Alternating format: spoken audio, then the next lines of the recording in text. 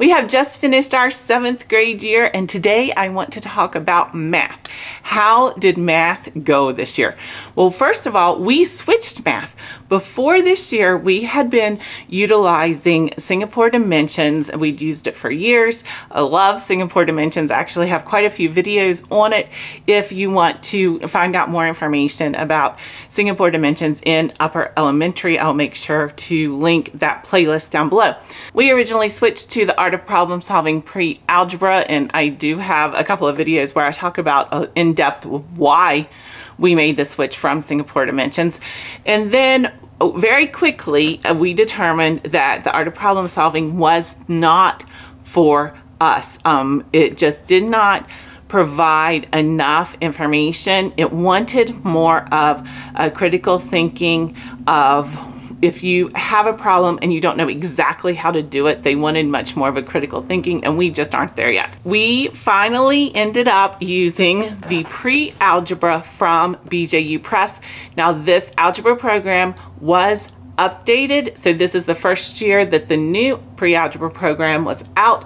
With this pre-algebra program, you have 2 of the teacher's manuals along with the student book. Then you have a student activity book and the activity manual for the teacher, and then there are also their tests and quizzes and the answer keys for that. I do have a flip through of this BJU Pre-Algebra program, and I'll make sure that I link that down below. So let's chat about our initial thoughts of it. Well, first of all, there's a lot. That is one of my initial thoughts, is there is a lot of information in this pre-algebra program. And that is very good and maybe not so good. But the good thing about all of the information that is included in it is you can pick and choose where your child is. Where is your child? What do you need? And it's going to be there. And I'm really just talking about the print pieces, not even talking about all of the information that they have online. So for example, you see this QR code. If you need after school help, they have these QR codes that are available throughout for almost any lesson. I mean, there are so many of them. So they do offer quite a bit of online resources that is helpful. I also love the way BJU sets up for their lesson plans. So this just worked out really well, where it shows what your pages are, and then you go day by day down through the lesson plans. And then you can see that whenever there's more than one day, it will tell you on here. So normally towards the end, when there's an assessment, it's more than one day. There are a few individual lessons that are supposed to be more than one day, and they tell you that in these lesson plans. So it is very easy to follow the lesson plans. I really liked that about this BJU curriculum. So easy to follow the lesson plans. Also, every lesson has a cumulative review that is normally between 10 and 15 problems. This one's from problem 41 to 50. But it's just a review of what you have been doing thus far. It's that great, easy, very quick reminder of how to do different concepts. And if you notice that your student is not doing well on a specific concept in this cumulative review, then obviously this gives you the opportunity to go back and review that concept again. So I really do like this cumulative review, the spiral that BJU Pre-Algebra has. For the most part, I like the way that the lessons were set up in giving the definitions and giving the reasons why and things like that. I think with math, understanding the why is really important because it makes it more relevant. If your child doesn't understand why they're learning this, then what's the purpose? What is the reason in keeping it in your brain if you don't understand why or where you're going to need it? So I did like, for the most part, I think that they did a good job of relating the math concepts to understanding why you need to understand them, why you need to know them. This activities book was amazing. So in the activities book, they do have extra materials, extra information that you may need. But one of my favorite things about the activities book is teaching how to use scientific calculators. So there are calculator skills sections in the activities book, and it truly teaches you how to utilize a scientific calculator in a very basic way. But of course, as we go into higher math, we will have to use that scientific calculator more and be familiar with it. And so I really did like that in the activities book, there were great scientific calculator exercises. Something else that the activities book included are these STEM projects. So this is your power from your potato. There were just different STEM projects that could be worked on. We ended up not doing all of those STEM projects, but my daughter did say that she wants to work on them over the summer. So that is very exciting. Excited that she saw the value in these STEM projects and wants to work on them. Now, what did we not like about this BJU Pre-Algebra? Well, first of all, there are a lot of problems on the page. And when I say a lot, I really mean a lot. It was so common for there to be 30, 40, 50 problems, not counting the cumulative review for each of these lessons. And that would just be too much to do every day after sitting through the lesson. But what they did, which I really am thankful for and appreciative of, is they have under apply for each lesson, it will tell you the minimum assignment, the standard assignment, and the extended assignment. So if your child is catching on to these concepts, assign them the minimum assignment, which is normally about half of the problems.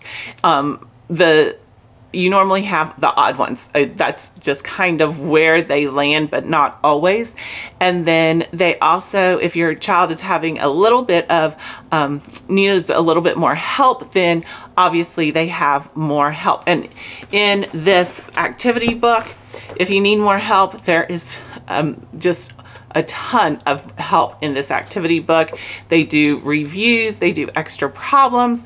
So there's a lot of information there. If you are interested in knowing what we are going to do next year for math, please make sure you are subscribed because those curriculum picks are coming out shortly. The second thing that I was not overly keen on with regards to this was that sometimes there was just not enough explanation. There was not enough of that, why do I need to know this? Because we're getting into, more difficult concepts.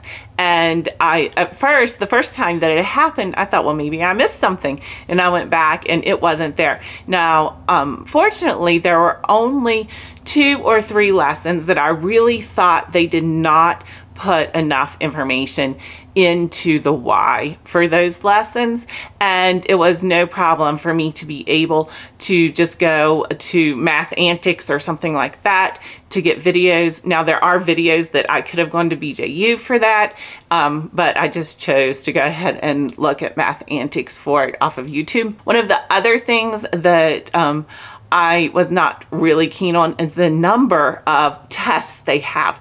So every few lessons there is a quiz. At the end of every chapter you have a test. At the end of every 3 chapters you have an exam. So there are quite a few testing days, and that is something that it just got a little bit overwhelming to do those tests and quizzes and exams.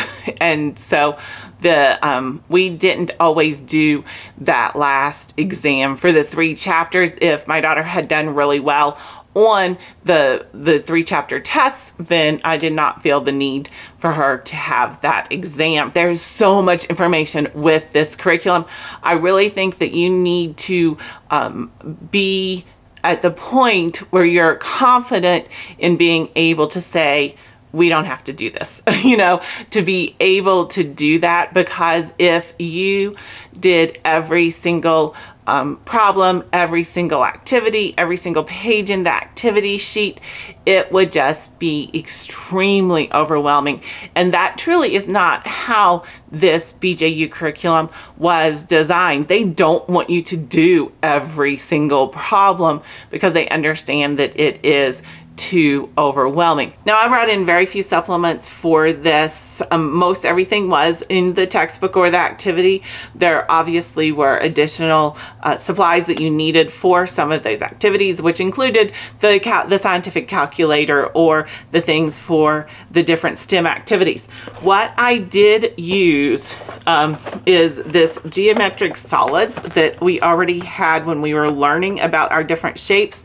I liked this a lot because when we are doing things such as volume, then I can take this cylinder and this cone, and we can measure and see that they're the same size for the circumference of the circles for the cone as well as the cylinder. And so we could fill this up with rice, dump it into the cylinder to be able to determine, you know, what is the relationship between these two when your circumference of your circle is the same.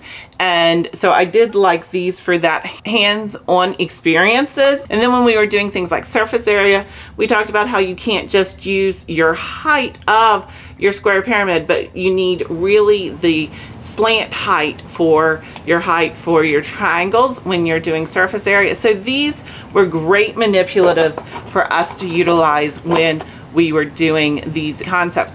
Also, I brought out my handy dandy discs for place value. We didn't use them so much for place value, but more for different colors and proportions, ratios, probability, and I used this for this as well. And then we also did quite a bit with dice in multiplication and in squaring, square roots, and different things like that, estimating.